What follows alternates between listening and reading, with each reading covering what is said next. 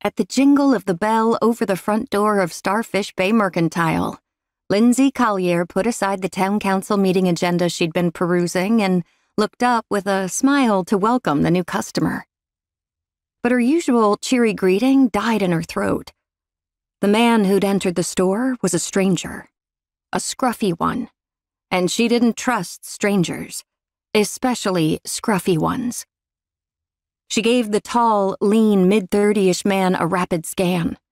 His dark brown hair needed a trim, his cobalt eyes were bloodshot, and his worn jeans and faded black t-shirt looked as if they'd been slept in for several nights.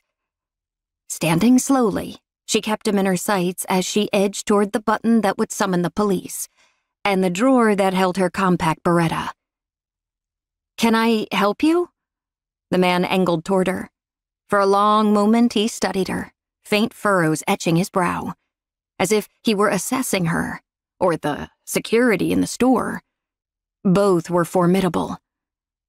"But please, God, don't make me prove that," she thought to herself. Swallowing past the fear congealing in her throat, she wrapped her fingers around the handle of the drawer and eased it open. He cocked his head and squinted at her. "Lindsey Callahan?"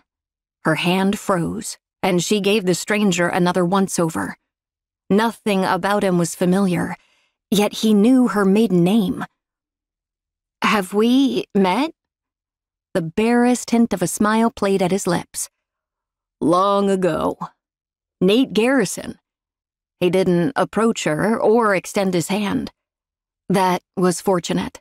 She didn't want to be rude if she did happen to know him, but neither did she intend to let her fingers stray far from the 911 button or the gun. I'm sorry, the name isn't ringing any bells." He shoved his fingers into the pockets of his jeans, a muted flash of disappointment echoing in the depths of his irises. "You may remember me better as Nathaniel." Nathaniel? The image of a pale little boy with light brown hair and thick, always smudged glasses flickered across her mind.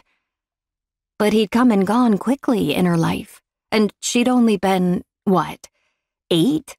9? She hadn't thought of him in years. Her hand hovered over the gun. "You lived here once, right?" "Briefly." He surveyed the store. "This place hasn't changed much in 25 years.